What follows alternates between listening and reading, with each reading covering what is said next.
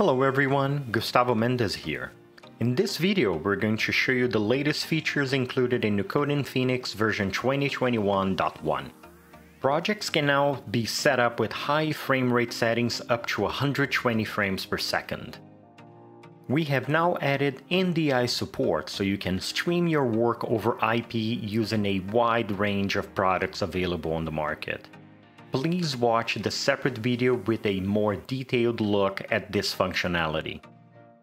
The Red SDK has been updated, which includes GPU debayering using one or more GPUs with massive speed improvements, expanded RAW settings, and Red Komodo camera support. EXR ILM libraries have been updated with EXR performance improvements and better support for the many compression types inside Nucoda Phoenix, and improved support for files coming from VFX applications. You can now pass through matte sources when using multi-part EXR source files.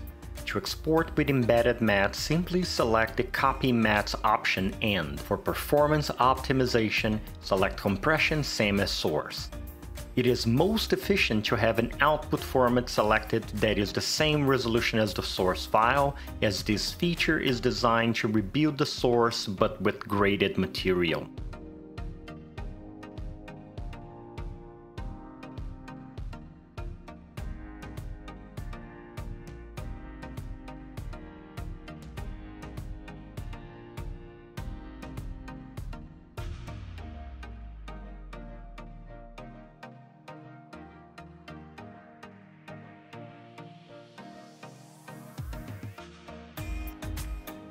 EXR metadata updates on export have been included as well, so the project and composition names are now added to the EXR metadata when exporting EXR files from the application.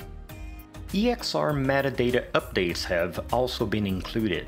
A new option to rescan for metadata changes has been added using the Properties menu or by right-clicking on the composition and selecting Rescan Source. This option can also be done on a per-clip basis using the Properties window.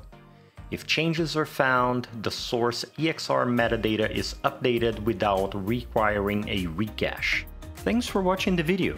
If you want more information about Nucoda Phoenix, go to www.digitalvision.world.